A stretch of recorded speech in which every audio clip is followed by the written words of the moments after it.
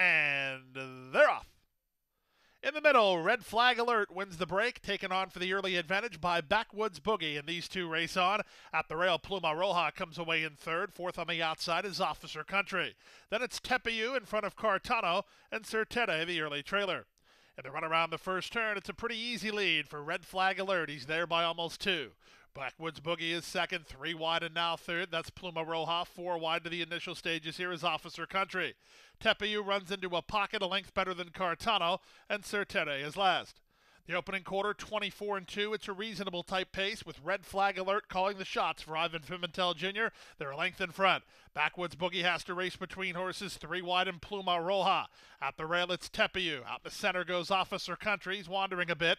Down at the inside, Cartano, and the trailer remains Certete.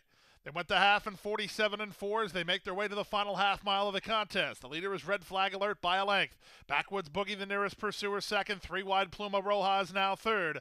Tepeyu is at the rail from fourth. Cartano needs to pick up his ball game. He's passed now by Certete, who's underway from the back, and the trailer is Officer Country.